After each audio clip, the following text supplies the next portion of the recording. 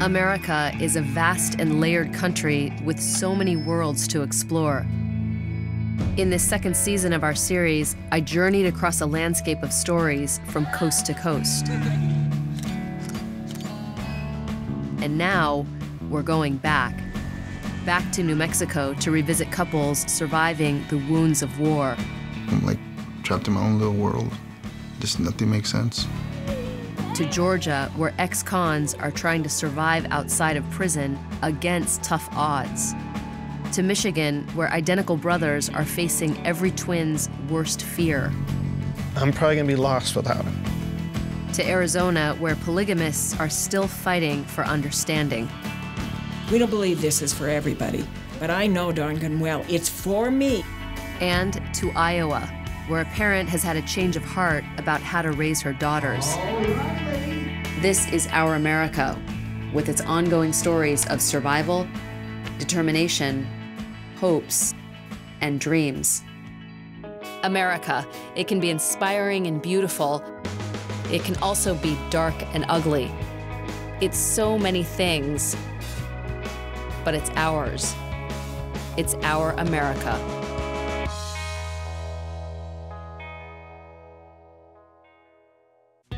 When we shot our story on extreme parenting, I visited several couples raising their children in radically different ways. They all wanted their kids to succeed, but each family had a different idea of how to go about it. The Pashoni family employed a disciplinary style of parenting, a strictly regimented schedule of homework and activities. The Shermans favored unschooling. Kids choose what they want to learn when they want to learn it. And then there was Kelly and Jamison Smith, a couple raising their two daughters to compete in child pageants. When Natalie started her first pageant, she wore no hairpieces, no makeup, and I said I would never do it. I said, there's no way I'm gonna become one of those crazy pageant moms. And so what changed? You have to do what you have to do to win. What started as a casual affair with child pageantry soon grew into a costly and competitive addiction for Kelly. I believe this dress ended up costing me like $400, everything said and done. $400, despite Natalie's growing dislike for the mini catwalk. So the last pageant she did, she had a massive tantrum. Massive. She doesn't want to do it, you can clearly tell. You see her drop to her knees, she didn't want to do it. Wow. And there she goes again. That kicking is not her a feet, happy little girl. Pulling out her hairpiece. In spite of Natalie's meltdown, Kelly was still on the pageant track. She entered Natalie and one-year-old Annalise into a Kentucky pageant. There was only one catch. Her daughters were put in the same division and would now be pitted against each other. You're in a small pool of contestants. What mom wants their kids to compete against each other? I don't want to know which girl these people think is prettier because I think they're both beautiful.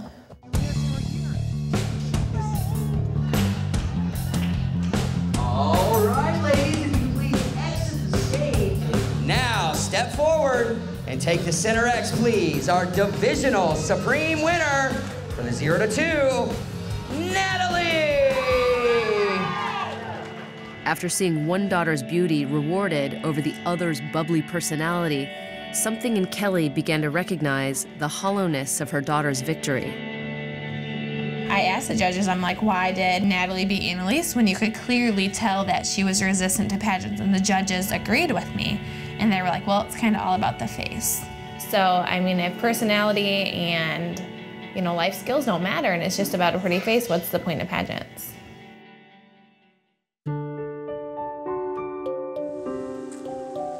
Despite feeling conflicted over the results of the Kentucky pageant, after it was over, Kelly wasn't quite ready to abandon the pageant spotlight. We weren't done when we walked out of that pageant. We had paid for a pageant in August, and we maybe said, well, are we gonna go? And I was asking Natalie, do you wanna go to the pageant? And every time, no, pageants are ucky, no, owie, pageant. And I was like, okay, she's done. She's telling me no over and over and over and over again. Give me the Natalie kisses. Oh. After ignoring Natalie's resistance to pageants, Kelly finally got the message. I I knew a long time ago that I needed to let go, but I just couldn't. I wanted this. It wasn't me truly looking out for what Natalie, her best interest was. Kelly had spent over $10,000 on pageants since Natalie was born. Now she's decided to try and recoup some of the money she spent on glitzy dresses by auctioning them off on eBay. Jamie, do you want me to set a reserve for the Designs by Holly dress? The blue and green one. What did we pay for it? We paid $650 or $700 for it. Do a reserve of $550. I'm gonna sell it. I'm gonna sell her pageant stuff and then just be pageant free. It's the final act of letting go, one that Natalie is all too happy to take part in. You wanna keep it? No. You wanna put it in the box and make it go bye-bye? Yeah. Okay. No. You wanna do it? Yeah. Okay, tell your dress bye-bye. Say bye. Bye. Come on. Yeah, step on it. Life for Kelly's family is no longer about competition. It's now about discovery and nurturing new interests for her children. You ready, buddy? Okay. Here we go. We're absolutely learning like who they are. I mean, it's just been really enlightening. We should have done it a lot sooner. But for Kelly, it's not just about fun and games. For me, it's very important to keep my kids involved because I think kids being involved is going to keep them out of trouble. If we ever did pageants again, it would be totally for a different reason. It would be for the kids, not for Mom. My kids would be old enough to make their own decisions whether they want to do them or not. A startling statistic motivated our episode, Incarceration Generation. 1 in 12 African-American men have served time in prison, and in the coming years, that number is expected to grow. We followed several men on a path to redemption. I met Carl, an ex-con educator, trying to break the pattern of incarceration handed down from fathers to sons. There was Nicholas, a convict just getting out, but with one foot already back in the prison system. And there was Royal, an ex-con doing his best to get a job and stay out of prison. You know, I can't go back. I know I can't do that again. It's life or death every day. To understand Royal's future, we had to look at his past. Once an honor roll student and drum major, he was locked up for carjacking at the age of 18. I wanted the cars, I wanted the clothes. I did what everybody was doing in my neighborhood. He got out at 24, only to go right back 3 years later to serve a decade behind bars. When we met him, Royal had been out for barely a month, a 36-year-old ex-con trying to find a job in Savannah, Georgia. He told me that with no work history and nobody giving him a chance, it seemed impossible to make it outside prison. People don't want to see your face no more. We just want to see what you look like on paper. And a guy like me don't look good on paper. Frustrated, Royal moved to Atlanta to reconnect with his family. They'd only seen him a few times in 10 years. I found that the tough exterior Royal built to protect himself in prison was keeping those who loved him at bay. This is what I'm observing. It seems like it's like a hard shell, and I want you to open up more. That's why I said everybody has an opinion. We want to know how you think, how are you, because we don't know you. We don't know you.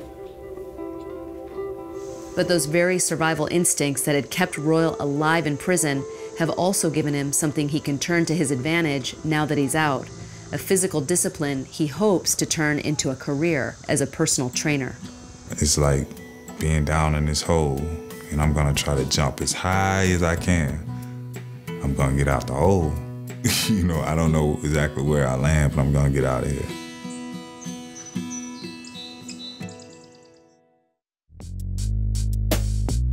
Good morning, how everybody doing? Good morning. Good morning, good morning, good morning. This is a community effort to promote fitness in our community, all right? There are 5 components to physical fitness. Since we last saw him, Royal has been making great strides to get his business, called Royal Fitness, off the ground. He's now recognized by the International Sports Medicine Association. I'm officially a certified personal trainer now. Since then, I've been working on just marketing myself, getting Royal Fitness up as an actual entity instead of just a name I'm throwing out there. While we're doing these exercises, it's important that you breathe. I enjoy training, I enjoy working out, and being with people who are determined to better themselves, it motivates me to do a good job because I can't wait to see the end result. Royal has a vision, but without money, it's been difficult to promote his business. That's where Chandra, a marketing photographer he met at a local gym, comes in. Well, Royal and I decided to kind of barter services so that he could train me and I could in turn use my skills as a photographer, graphic designer, you know, to get his logo out there, market him a little bit more. This side, Royal, so I can see Jermaine's face. You want me to slide over a little bit? Yeah, that's good right there. I know that when you come from that kind of environment, it's going to be difficult to let people know exactly what happened, what you did. And I think he's doing the right thing by letting people know, hey, this is me. This is what happened. This is how I created my future. And this is where I'm going with it. Good. I'm looking ahead, putting one goal in front of me after another one is achieved, you know, one step at a time. That's how I live. I don't have time to be distracted by what's going on to the left or to the right of me or behind me. Royal's business is expanding every day. 2 weeks after we filmed this update, Royal told us he's leasing his very own fitness studio space. It will take time to grow a large enough client base to cover rent, but Royal's on his way to making his vision a reality. Tony. You made me do this all day. All right, go get it, Way to go. In the meantime, he's focused on improving his relationship with his family. We have a better understanding and relationship with each other. You know, it improves with time, so I'm good. I'm confident that things will get better. Happy birthday, man. I have been a leech in my past. I have just took. You know, it has been about me, and I never got it until recently when I started giving, started doing stuff, being aware of myself, my family, my community. You know, it's what can I do for somebody else? And I like that feeling.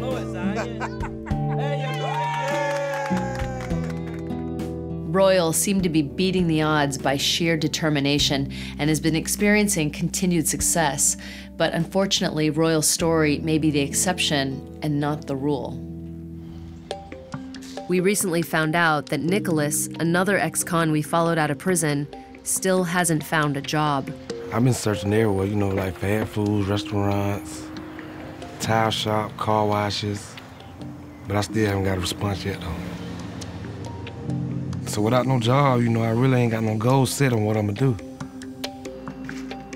Nicholas is still waiting on a hearing for another charge, which could bring more prison time. No, I can't predict the future, but I hope the next move will be the best move. The best one I take. Coming up next, we revisit our episode on polygamists, one man married to multiple wives. You can't look at it from sharing your man aspect.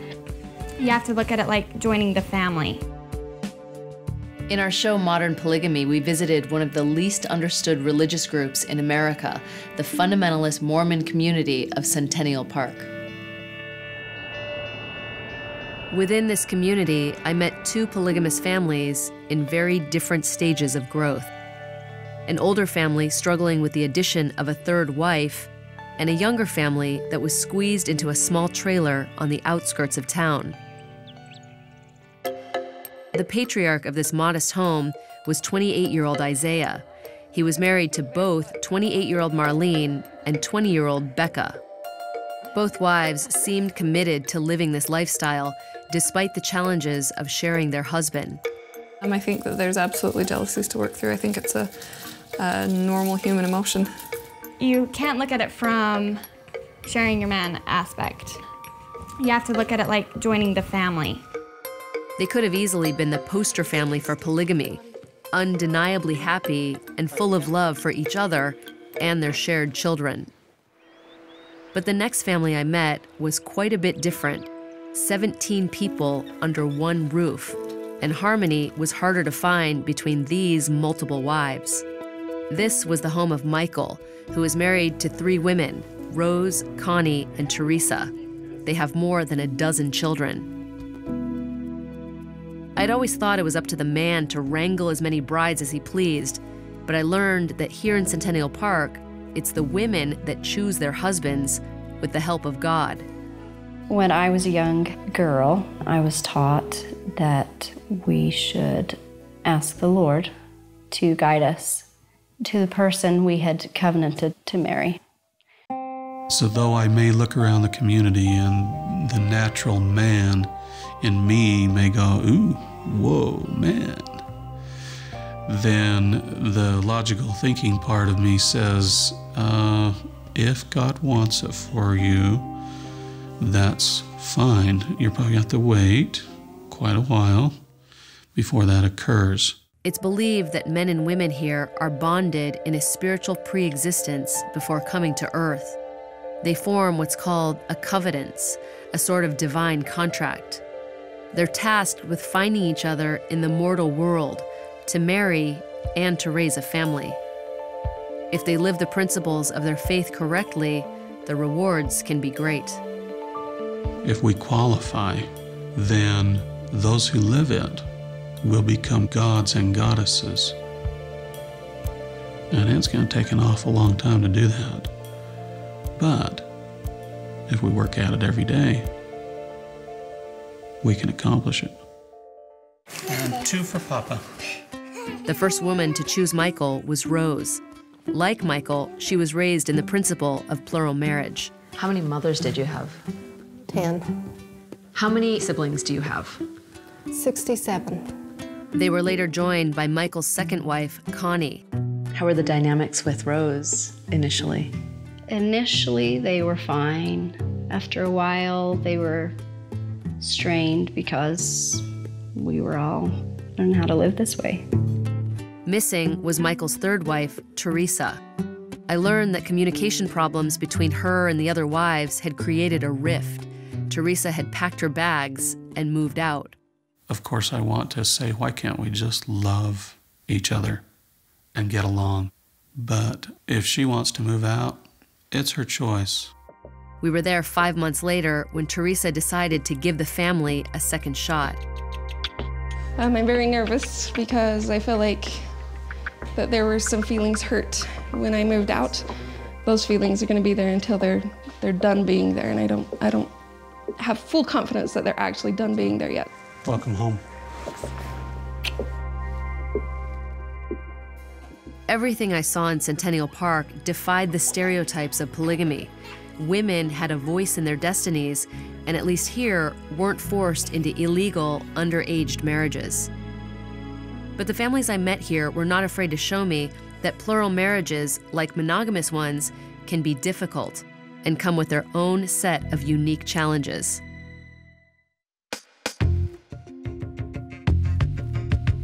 When we returned to Centennial Park, we found Isaiah's family not only thriving, but enjoying the benefits of an upgrade. They're now living in a house with multiple bathrooms and bedrooms, rooms to expand the family.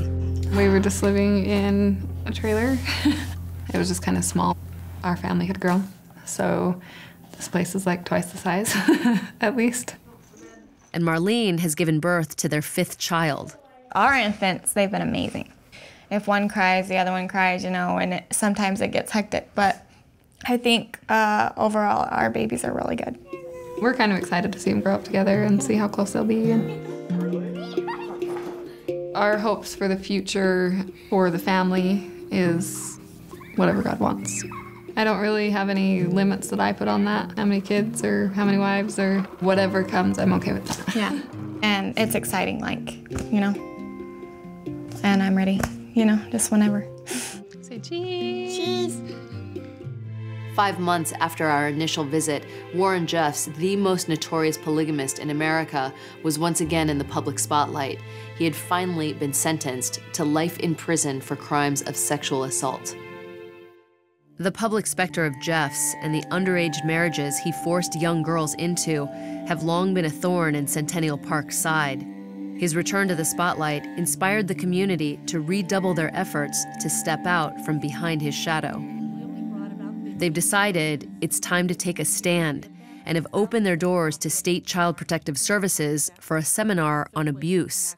The entire community came together, families united with children in tow. Sex abuse has to do with coercion, with power differentials.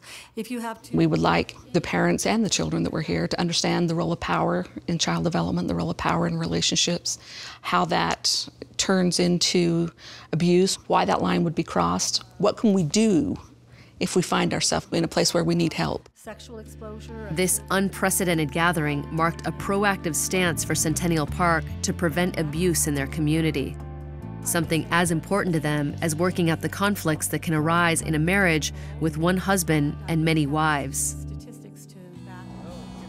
In Michael's home, Teresa's transition back to the family has been going smoothly. Running a household this large requires a team effort, and his 3 wives are finally learning to work together. Right now, I feel like my life is night and day difference from how it was a year ago. We're more willing to set aside emotion, even though we may be feeling it, and try to communicate objectively so that we can work problems out instead of just creating more of a conflict. You know, there was a lot of time where we stopped communicating at all, and then later I felt this too shall pass because it happens, but we would work through it. With the 3 of us working together and learning how to communicate and develop a system that works for 3, and it just gets better so that down the road, all of this is going more smoothly. While many couples might have thrown in the towel by now, for these wives, overcoming shared struggles and learning to grow is part of their faith. We believe that by the end of our lifetime here, our characters should be in a very good state. We believe that the only way that we can get to where we're supposed to be by the end of this lifetime is if we are presented with opportunities to grow. And the only real way that we're going to get all of the opportunities that we need to make all of that growth is by living together in this environment. It's our job to fulfill the covenants that we made with our Lord, to have those experiences and try to learn from them. As soon as we learn the lesson from each experience, we can move on. How's the laundry schedule been working for you guys? I feel like it works for me in my work schedule. So how do you feel? Do you feel like it works for you okay? Yeah, I'd have 2 days to work between and not have to try to get it all done in one day, yeah. I needed to be with the family. I needed my children to be raised with their siblings here in the home. And they certainly needed to be with their father and with the other mothers so that they could be able to develop a relationship with each person. To commemorate Teresa's return and to chronicle their progress as a family, they've decided for the first time to have a group portrait taken. Okay, so we're gonna be angled just like this. Eddie, Rihanna, can you look right here? It's a joyful moment, and for Michael and all of his wives, a hard-earned one. I'm sure it appears easier than it really is. It's living la vida loca for the guy, right? Living the high life, 3 women, 4 women, however many women, right? Where the reality of not only providing for those women, but trying to meet their physical, emotional, spiritual need is huge. It's a huge responsibility. Living with 2 wives or 3 or more, it's a whole lot of work, just like any one relationship is with a husband and a wife. But Teresa is here because she wants to be here. Rose is here because she wants to be here. Connie is here because she wants to be here. I'm here because I want to be here. And guess what? It gets easier. It gets easier. It gets easier. When we come back, we'll see how the veterans we met who suffer from post-traumatic stress disorder have been coping. You don't have to let it limit your life. You gotta find a way to go about it. And we'll follow up with identical twins who've been facing a life-threatening illness. When we decided to do an episode about veterans and their families trying to adjust to life after combat, we began our journey at the Veterans Crisis Center, where responders take over 400 calls a day, sometimes from vets on the verge of suicide. What I hear you saying is that you want to kill yourself tonight, but what I'm asking you is, can I get help to you tonight? I learned that 18 soldiers commit suicide every day. Plagued by rage, anxiety, and irrational fears, the symptoms of PTSD. Do we have a real crisis on our hands? We don't have enough people to handle what's gonna come down later on, with all the people coming back. These soldiers were struggling to find solutions, and some were traveling as far as Angel Fire, New Mexico, to a New Age healing retreat for veterans and their loved ones suffering from PTSD. There, we met Peter Allered and Jim Stanek, two vets on a mission to heal themselves and their families. Peter was a medic who had returned from Iraq 8 years ago. He had never shared with his wife, Andrea, what he went through, but it was clear it left deep scars. I have this ugly feeling inside, like it feels like I'm rotted inside, and it feels like rage inside me. He feels like he's broken, and he feels like me and the kids would be better off if he were dead. I come home, I got pills shoved down my throat, I got thrown into a barracks room and was told to sit there, not to feel anything, be numb. Jim, like Peter, had served in Iraq. The war had filled him with anxiousness and anger. Even the military felt he was too hostile for combat. It takes a toll on the wives because we have to hold the world together for them while they crash to pieces. They're like ticking time bombs, and when they explode, you're just in that kill blast as a wife. I don't understand. I watched these couples encounter new ways to respond to conflict, new ways of understanding how to live with each other. I've lost enough in my life, I can't afford to lose you. Thank you.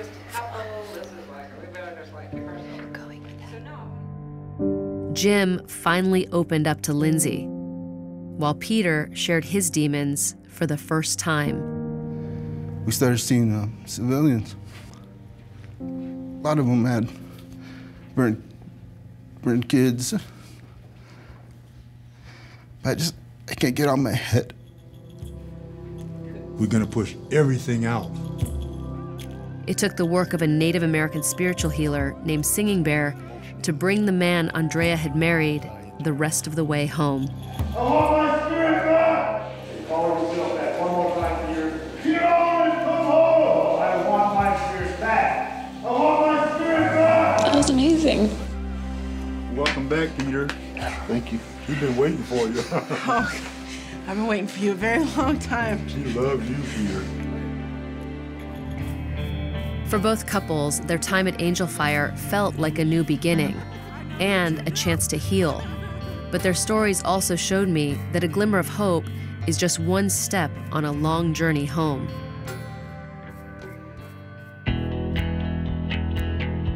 Hey, babe. Yeah. Heavy one. Top's open. Thank you. And there's another Since Angel Fire, it's been an experience of firsts for Jim and Lindsay. They moved into their first house together, and for the first time, Jim has his son from a previous marriage for the summer. What is that? Skull. That's Daddy's skull, right? Right. Yep. You could have the worst moment, and that kid will do something to make you laugh. And you have to stop for a second and really look at him and go, it's a good outlook on life. Jimmy, you wanna come see some of Daddy's uniforms? This one's heavy, bud. And he's off and running. When I got medically retired from the service, all my stuff was in boxes, duffel bags, plastic tough boxes, and I'm finally getting to the point now where it's time to let it go. It's time to go through it. Wow. You know what's funny? Daddy wouldn't even fit in these pants anymore. It's a long-awaited ritual, tearing off his military name tags and taking the transformative step of becoming a civilian. No, I think we're gonna save this pair. While Jim is proud that he fought for his country, it's a fight that he hopes his son will never have to take part in. Can you put him in that pile? My son's 4. He doesn't need to know the reality of it at this point. But if he comes up and says, I'm gonna join the military, I'll be the first person to look at my son and tell him the reality of what he's about to get into. Yeah, jumping out of that helicopter or fast roping out of that helicopter, jumping out of that airplane, you're probably gonna have to take somebody else's life. Do I hope he never has to do it? You better believe it. I hope he never has to do it. I don't want my son to see what I've seen. I don't think there's any veteran out there that is dealing what we deal with wants to see their kids see that. Come here. But if it's something my son decides to do, he's got my support. High five? How about knuckles? What are we supposed to do? Knuckles? Lock it and put the chain on it? Can we save that patch? We can save that patch. Wearing that uniform, You want to put that one that was a part of my life. It's not my life. You roll it up and you put it in your pocket and we'll sew that on your stuff, okay? But while Jim is making progress in some areas, the post-traumatic stress he has suffered since the war remains. Now he's battling new symptoms. Jim was recently diagnosed with a form of PTSD epilepsy. He can be perfectly fine one minute and the next minute either can't stand up or he can barely Can't talk. get around. He can't talk, and so it's very out of my control. But at the same time, we don't let that affect our relationship or our quality of life. And along with the support he gets every day from Lindsay, Jim has discovered another way to ease his PTSD. And it comes on 4 legs. They're called service dogs. Give me a kiss. Jim calls his dog Sarge and finds her presence calms him down. Being able to navigate it with a second set of eyes, somebody who knows when my insides are churning and my anxiety's going up, she's there for you. You know, a dog's unconditional love is just immense. So effective is his therapy, Jim and Lindsay have started their own program called Paws and Stripes to train more service dogs and connect them with other veterans suffering from PTSD. You don't have to let it limit your life. You gotta find a way to go about it. And if the service dog is the answer for you, then that's what we do. We're here, and we will not rest until every single veteran out there that needs one gets one.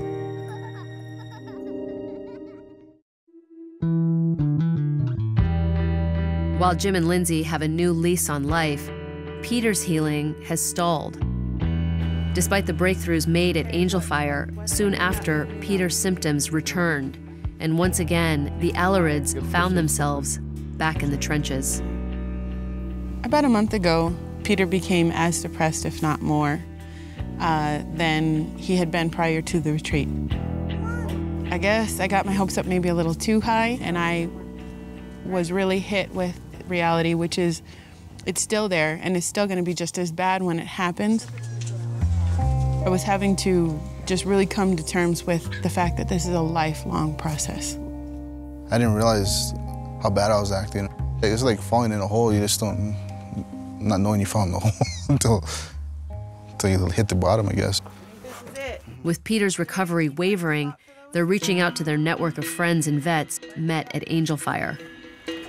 That's it. A lot of Peter's PTSD revolved around, or his coping mechanism was to stay alone, to always be alone, and never go anywhere. I'm excited to see everybody. Yeah, Singing Bear's gonna be there.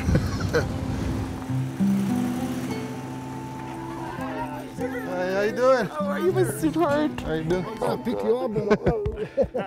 Bravo, amigo. Man? Good to see you. Simple things like him standing and talking to a couple of guys and not being angry and not tense and not on the verge of something awful is a huge, huge deal. And you brought your pooches. Yeah. Oh, this is my sweetheart. Who's here? Of all the bonds forged at Angel Fire, it's the camaraderie found with David Singing Bear that Peter turns to strengthen his wavering spirit. Singing Bear has taken him under his wing. Peter is now his apprentice, a spiritual healer in training. Peter's gonna smudge everyone, and then I got tobacco for prayers. He's teaching me how to work with natural medicine and spiritual medicine. This way, like natives had dealt with PTSD in the past. We always start with the breath of life. And then we do our prayers, whatever it is, you ask for a blessing upon your family, your grandma. It's healing for Peter's mind and soul, a new way to look at life. He hopes that by learning to use these old ways to save himself, he may in turn save others like Singing Bear has. Thank you. You? Yeah. You know you had a bold head. Thank you anyway. You're awesome. I've realized that for returning vets, life will never be the same as it was before they became soldiers. It's always going to be an uphill struggle to find those moments of peace, those moments of normalcy. The brakes work. I'm surprised that she's still with me after all this time. I know who he was before. I remember that guy. I know he's in there. You know, sometimes he's buried a little deeper than other times. And sometimes he's right there for me to see, and I sure do enjoy those moments where, you know, I get to spend time with him, and I feel like we're in high school again.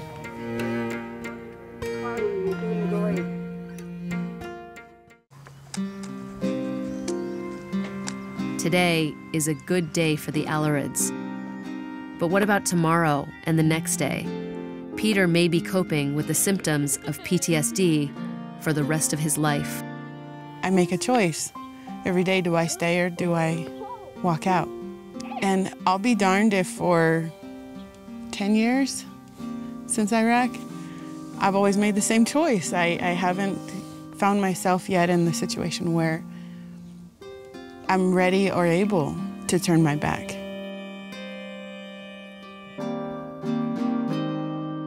I tell myself all the time, I've been telling myself pretty much every day, the people that you'll die for are the people you need to live for.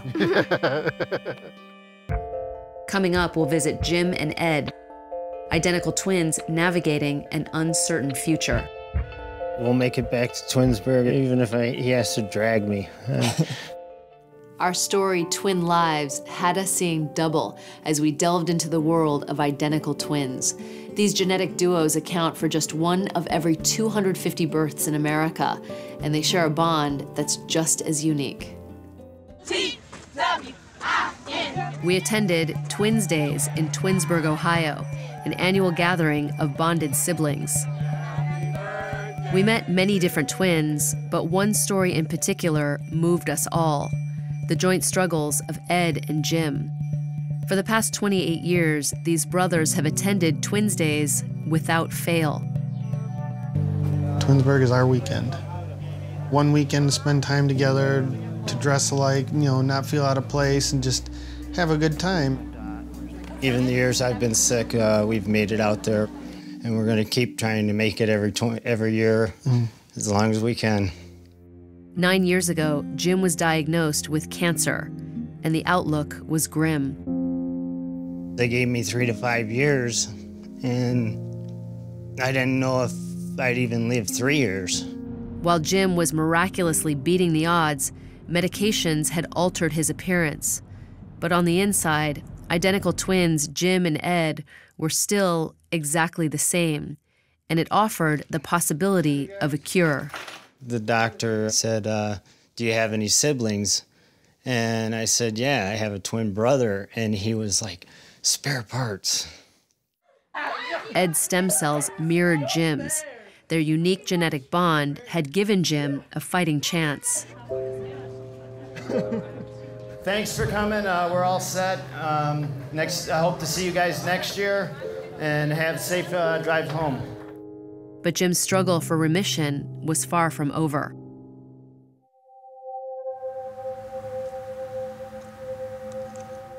Twins Days has come and gone, and Jim is once again holding down the fort as Mr. Mom, managing the household and 3 kids.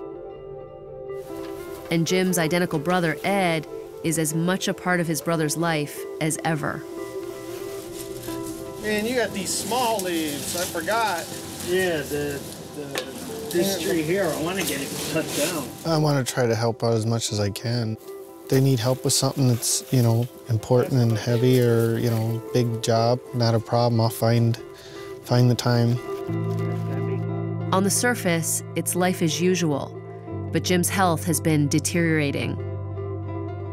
As it turns out, Ed's stem cells are too similar to Jim's and can no longer fight off his brother's cancer.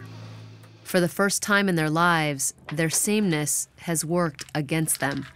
My myeloma has returned, and according to the doctors, they can't do any more transplants, and basically there's nothing left they can do except try to keep me comfortable.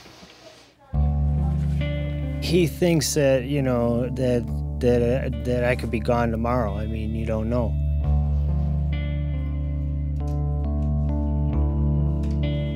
The doctor's prognosis has been a harsh wake-up call for the family. The reality that Jim's borrowed time is running out. We just told our kids, and they all took it a different way because of their ages. And my oldest son I've done a lot with, gone to a lot of scouting events, and I think he took it the hardest. Yeah. It didn't really hit home that much. Then that night at bowling, he fell down, had a problem getting up. It didn't hit me till I got home. It hit me hard, and I ended up having to take the next day off. Oh my gosh, I got mine all folded up. The medals are for most identical for your age group. We've won 6 golds, 6 bronze, and 2 silvers over the past 28 years. 18. Struggling with cancer would be hard for any family, but for these twin brothers who've been inseparable since birth, imagining a life without the other is unthinkable. Here's 84. Here's the bronze. I don't know what I'm gonna do. I mean, it's tough. It's tough to deal with, and I'm trying not to think about it until I have to. You know, right now I'm just trying to stay strong and keep him strong and keep him going. Right now it's tough not looking alike because we've always looked alike, and we got medals to prove it. Most people don't understand twins, and you know, they don't understand that, you know, the bond. It's like one soul, 2 bodies, you know, because we are always in sync. It's fun going and trying on clothes because we've always been the same size, so it's kind of nice to have a twin because you can say, okay, you try this on. No, I don't like that. You take that off, we'll get something else.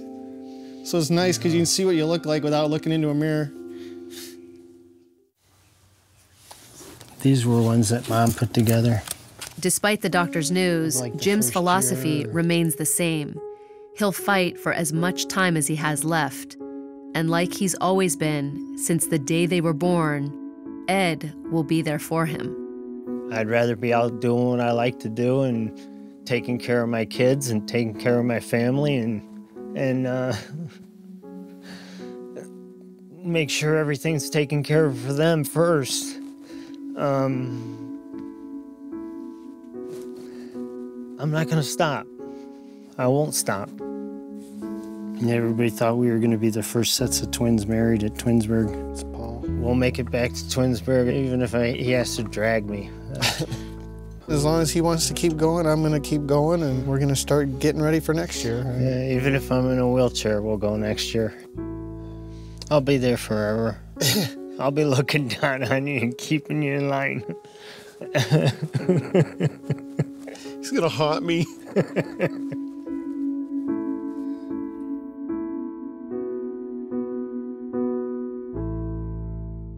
Finally, one of our most challenging episodes was 3 a.m. Girls, a look into the dark world of underage sex trafficking.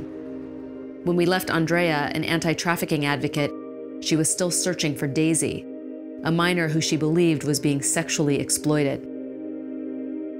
Less than a month after filming, she finally found her behind bars. After Andrea's tireless efforts, Daisy was released to a private treatment facility far away from her abusive past. Daisy's outlook is much brighter now. Over the past 2 years, I've traveled across America to explore its people and their stories. Along the way, I've been challenged by different points of view, and I've met men and women who've helped me see the world in new ways. I'm happy to say our journey will continue, and I hope you'll join me, Lisa Ling, for future episodes of Our America.